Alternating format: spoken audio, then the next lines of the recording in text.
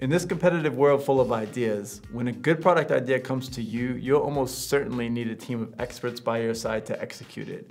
A product team is essential because, as we know, user experience is one of the most significant factors of a product's success. If your product team is having difficulty defining requirements and developing a clear understanding of the final product, a good business analyst can step in and help. And that's exactly what we'll be talking about today. Hey there, I'm Derek, the art director here at Cieden, and in this video we'll be focusing on how important the role of business analyst is within a product design agency by breaking down one of Cieden's recent projects. Before we get into the project breakdown, let's look at the 5 most common roles that require different business analyst skill sets in no particular order. The first is a business process analyst, which is an information technology professional who specializes in analyzing processes and workflows with the goal of improving or automating them whenever possible.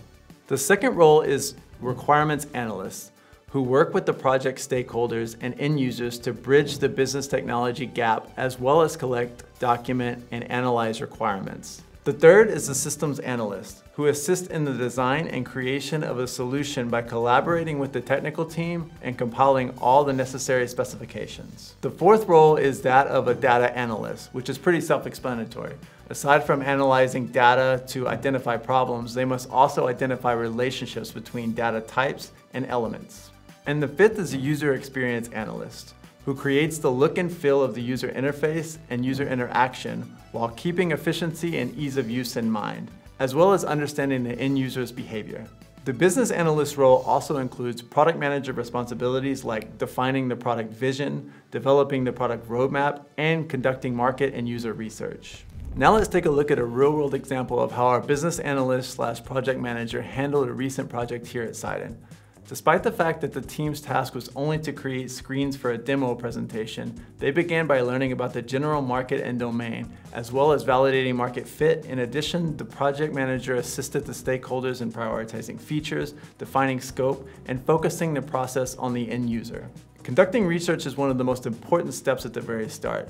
This is where information about the project, its intended market, and its target audience is gathered and analyzed. This discovery phase enables the team to gain a comprehensive and in-depth understanding of the objectives, scope, limitations, and end-user needs and requirements. Fortunately, the clients had already conducted primary research, determining the problem, and presented a clear vision of the product. The procedure was slightly tweaked by the team to achieve the best results.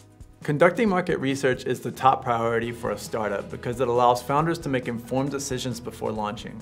An in-depth market analysis usually requires a significant amount of time and effort. To succeed in the long run, entrepreneurs must understand the overall market situation as well as the domain execution in which the startup operates. At Cieden, every process and project starts with research, which allows the team to delve deeper into the domain context, ensure all business needs and objectives are understood, and map potential solutions. This part of the project is the sole responsibility of the business analyst. To gain a better understanding, content from various sources, structures, and data are gathered. They are looking for general market conditions and capabilities, competitors and existing products, and potential users and their routines.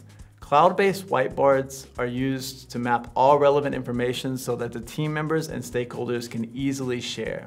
At this point, it's also necessary to become acquainted with the user. User research informs the team how people approach tasks and achieve their personal objectives. It gives the team context and perspective, allowing them to respond with useful, simplified, and productive design solutions. The objective is to conduct both qualitative and quantitative research, such as user interviews and questionnaires. These tools are extremely useful during the research phase because they allow everyone to directly communicate with users, obtain answers to specific questions, and validate their hypothesis. Now that the business analyst had gathered all data, analyzed competitors, and interviewed users, it was time to move forward. The team can now collaborate with clients to prioritize essential features based on value, define the MVP scope, and develop the product roadmap. The team started with a product mind map, which is a visual representation of a system and its processes. All potential solutions were discussed with designers by the business analyst. The team then devised a product vision statement, which describes the product's overarching long-term mission. This document serves as a guide and reminder of the common goal that all stakeholders involved in a product's development are attempting to achieve. Based on current solutions and user interviews, the team identified gaps in existing products and proposed improvements. This is known as the to-be state. Cieden has created a new process for dealing with user needs based on the customer journey framework, in which potential problems are anticipated and avoided.